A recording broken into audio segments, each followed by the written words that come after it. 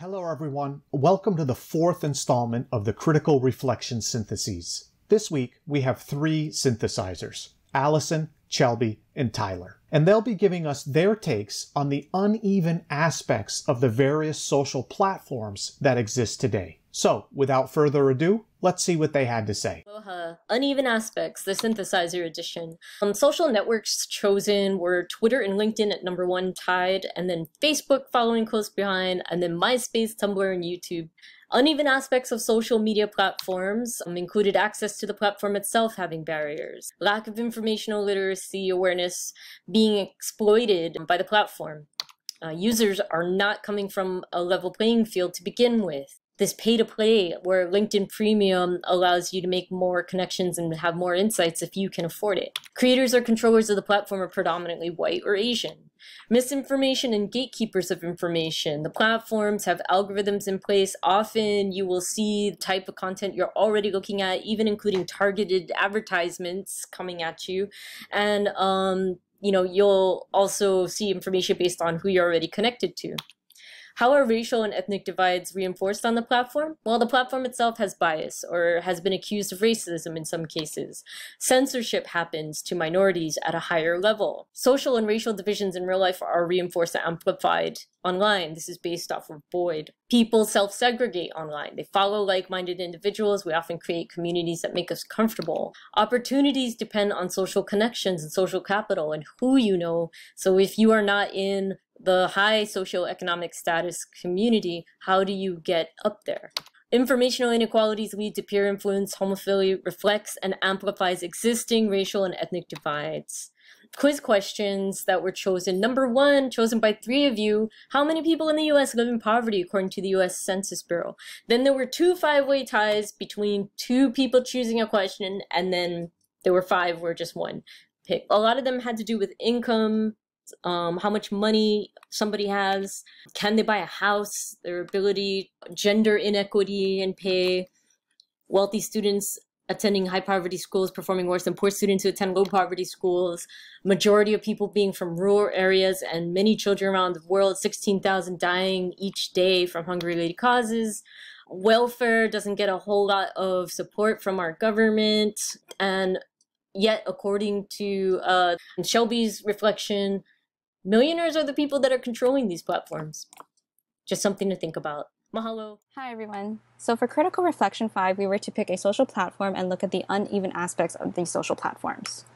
Based on everyone's reflections, we talked about 7 main platforms being Twitter, LinkedIn, Facebook, Instagram, MySpace, Tumblr, and YouTube.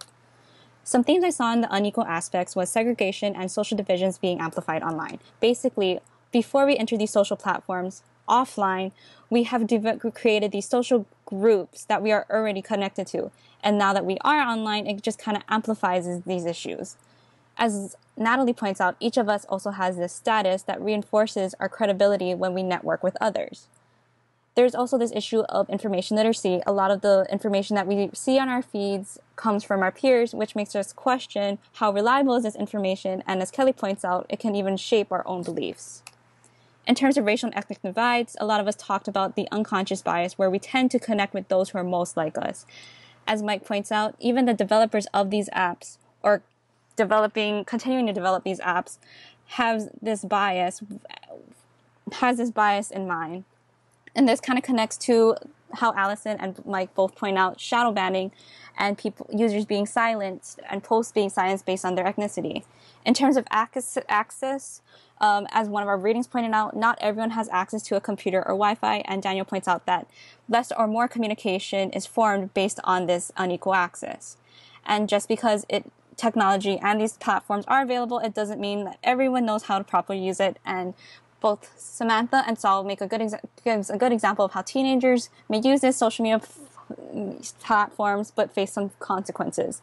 However, in a positive light, it raises awareness for information being spread. As Kristen points out, Facebook can be used to spread or learn more information about the LGBTQIA plus community, or as we've seen in the last couple months, the Black Lives Matter movement.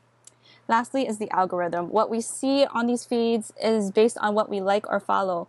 Tyler puts it in a good way where he says that it's basically an echo chamber of like-minded information. And Brian expands on this idea by calling it an information bubble that we are forming on these biases. Based on everyone's questions that they talked about and related to class and poverty, I divided this into 4 main themes. One being race and gender. There is 1.2% of women who are CEOs, and Lindley expanded on this idea by looking into further statistics where she found that 0% of Black women are CEOs. Both Kristen and Allison also focused on the idea and question about denial rates for mortgage loans are higher for Blacks and Hispanics. In terms of welfare and spending, both Elizabeth and Candace talked about how the government prioritizes on corporate welfare, and besides our money being spent for the Social Security and welfare, it's also being used to fund our defense, and the interest on paying off the interest of the government debt. In terms of the wealthy and CEOs, most CEOs are mostly white males, and what I pointed out is that a lot of the wealthy have the most biggest following on social platforms, and this makes them more powerful. A lot of us talked about low social and economic status. Hyun puts this in a good way where she talks about how this is based on where you grow up, where you go to school, and where you work. And as Judy points out, this kind of creates a caste system. So we see these divides and we kind of stay in these divides. Lastly, these are just some notable insights that I noticed from everyone's reflections. And that's it. Thank you. Okay, aloha everyone, this is Tyler, and this is my synthesis for critical reflection number 5. This week we switched themes to race and ethnic divides, differences, and needs. With that, we were asked to select a social media network and one question from the class and poverty awareness quiz, and then we discuss how these two themes played into each other and into a larger theme. So let's start off looking at what we all decided to look at in terms of social media networks. For social media, there were clear favorites among us for various reasons, with Twitter and LinkedIn both taking up a quarter of the class's responses.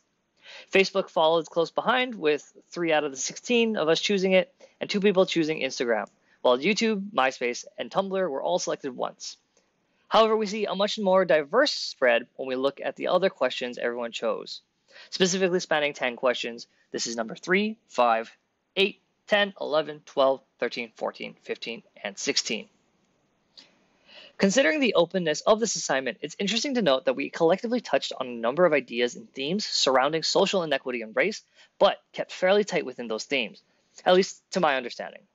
Some big ideas that stood out to me were the ideas of homogeneity within your social groups, so whether consciously or not, as well as how this ties back into socialization and our preconceptions or hidden biases that are ingrained in us. In an interesting turn, we did see the retreading and reincorporation of past concepts such as access to resources and information literacy rise again, this time citing it as a symptom of racial or social inequity.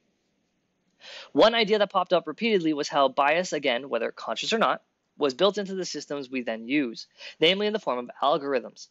Social media tries to feed its users what they like, and in that way inhibit the flow of new ideas between social spheres, cutting a community into communities. A number of responses cited the platform's mission statement and how there was unintentional bias built into the core belief systems of these platforms. Other themes that popped up include social pressures to both act a certain way and perform within a certain space, our own facades versus ourselves. Socioeconomic achievement links to capital gain, which is linked to academic achievement, which is linked to socioeconomic achievement, which is an Ouroboros that highlights the faults of inequity in our own society.